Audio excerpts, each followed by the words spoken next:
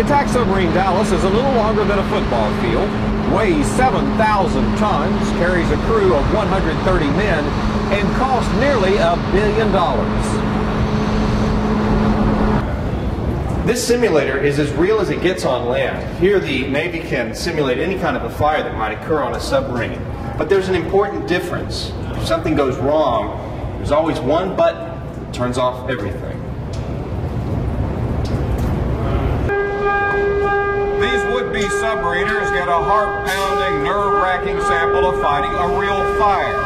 The 82nd Airborne is the force of choice for quickly responding to world trouble spots. It spearheaded military operations in Grenada, Panama, and the Gulf War.